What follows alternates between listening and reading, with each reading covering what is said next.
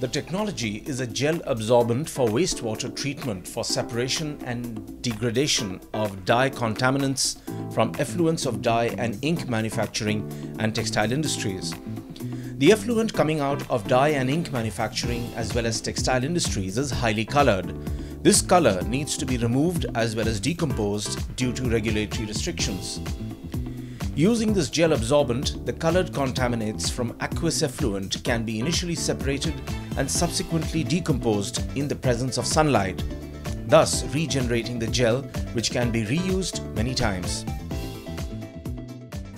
Basically, this technology is useful for environmental applications. Basically, this is a material which we have developed, which we call a titanium wonder gel. This material is a viscous jelly type of material. Now it is neither complete solid nor liquid.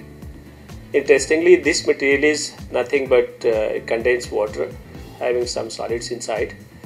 If you see, the material has got 99.997% water and 0.003% solid, and still it is viscous and semi-solid.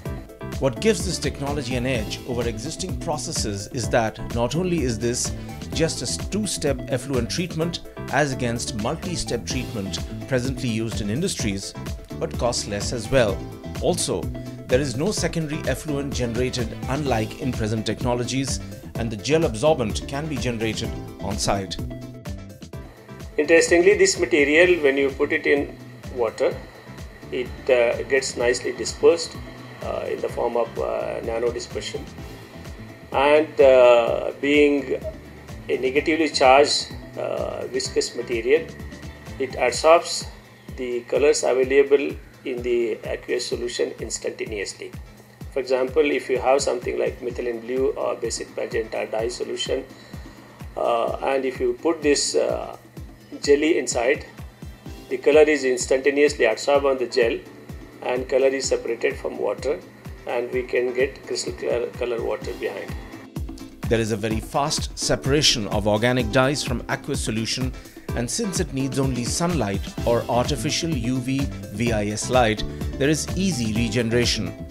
The innovators have successfully treated 50 liters of actual effluent from dye manufacturing company Deccan Dyes and Chemical Industries and 10 liters of actual effluent from ink manufacturer Camlin Limited. This gel absorbent has made it to the FICCI DST Lockheed India Innovation Growth Program.